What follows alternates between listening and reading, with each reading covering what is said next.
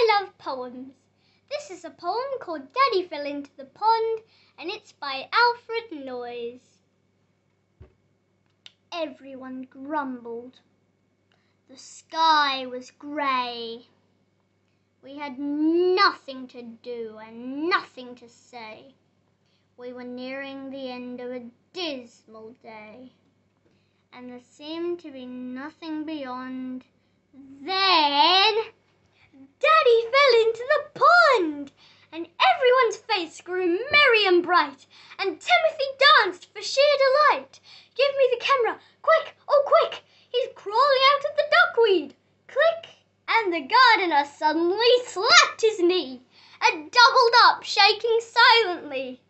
And the ducks all quacked as if they were daft, and it sounded as if the old drake laughed. Oh, there wasn't a thing that didn't respond when Daddy fell into the pond. If you enjoyed this poem, please like and subscribe.